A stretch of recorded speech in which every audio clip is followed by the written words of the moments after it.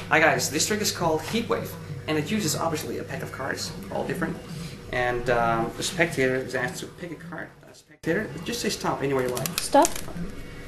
Take that card and show it to everybody, except for me. Place it back inside the pack. Okay. Now what I'm going to do is I'm going to try to find that card in a very unique way, and I think it's, yeah, it's back on top. Is this your card? Jack of Hearts? No. No, it's not. Wait, I'm a magician and there's something usual here, because I'm going to take a lighter. And sometimes with a little bit of heat,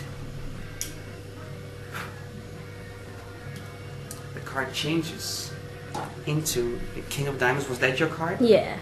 Oh, this is amazing. And you can show it to everybody you want to.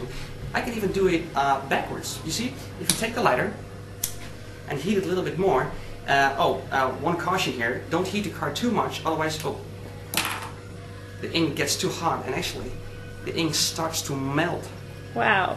Right to the card, yes. And the cool thing is, since the ink is still hot, you can sometimes shake it back into position. Wow. You can give it out of hand, and they can Thank keep you. it as souvenir. This is called Heatwave.